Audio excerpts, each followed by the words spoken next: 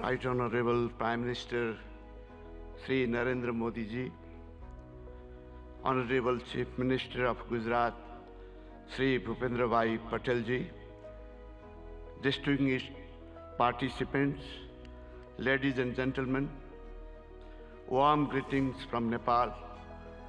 Namaskar, Namaste. At the outset, let me express my sincere gratitude to Honorable Bhupendra Bhai Patel ji, Chief Minister of Gujarat, for inviting me in this August gathering. I am deeply honored and privileged to be part of this Vibrant Gujarat Global Summit 2024. This global forum for business networking, knowledge sharing, and strategic partnerships for fostering sustainable and inclusive growth has now been a forum for all. Modi ji has had envisioned Vibrant Gujarat concept in 2003. Under your visionary leadership, this idea of entrepreneurial spirit of Gujarat has now been translated into Vibrant India. India is now a major global economic power.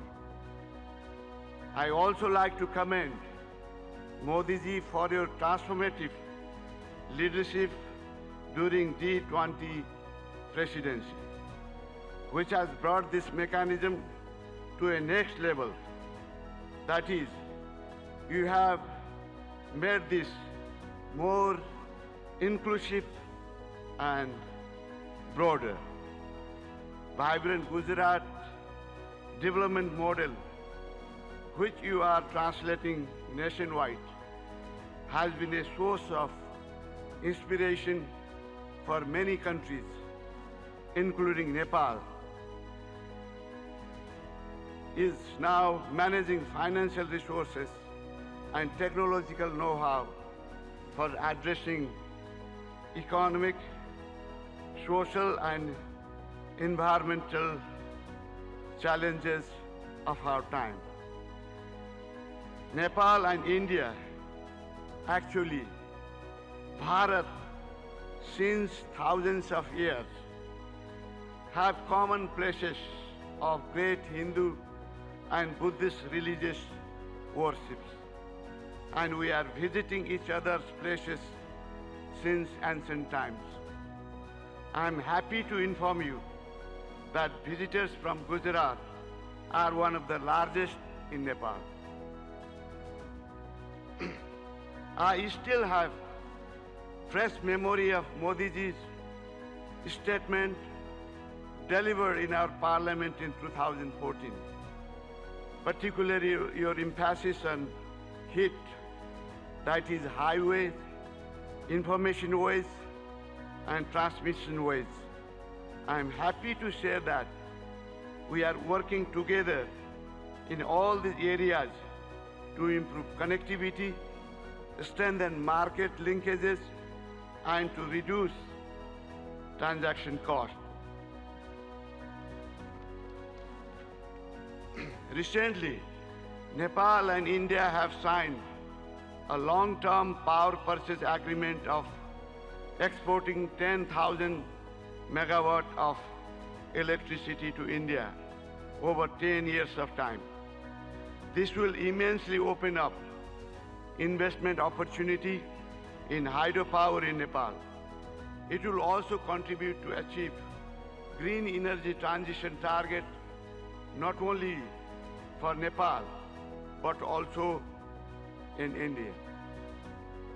Situated between two global economic powers, Nepal has adopted liberal, market-oriented economic policy since the early 90s and is a member of several international organizations and multilateral agencies. And we are implementing trade and investment policies and regulation of international standards. Nepal provides investor-friendly regulatory and legal framework with macroeconomic stability and rule-based democratic political system. Our legal system prohibits nationalization of private enterprises and properties. We guarantee national and non-discriminatory treatment to foreign investment. Those who have invested in Nepal are enjoying good returns on their investment. The abundant natural and educated human resources, together with potential domestic and export market, ensures attractive return for prospective investors. There are huge untapped investment opportunities in Nepal in energy, tourism, agribusiness, and ICT. There are also other potential areas of investment such as health, education, manufacturing, construction, transportation, mining, banking, and financial services. Nepal is organizing Investment Summit in April 28 and 29 this year in Kathmandu. I would like to use this occasion to cordially invite all captains of industries and entrepreneurs from India and other participating countries for your valuable involvement in this summit. I hope your innovative business ideas and investment decisions will be a milestone for unlocking growth potential of Nepal. Once again, I would like to express my sincere thanks to the state government of Gujarat for providing me this opportunity to witness remarkable confluence of minds and energies in Vibrant Gujarat Global Summit. I wish for the grand success of this summit. Thank you very much.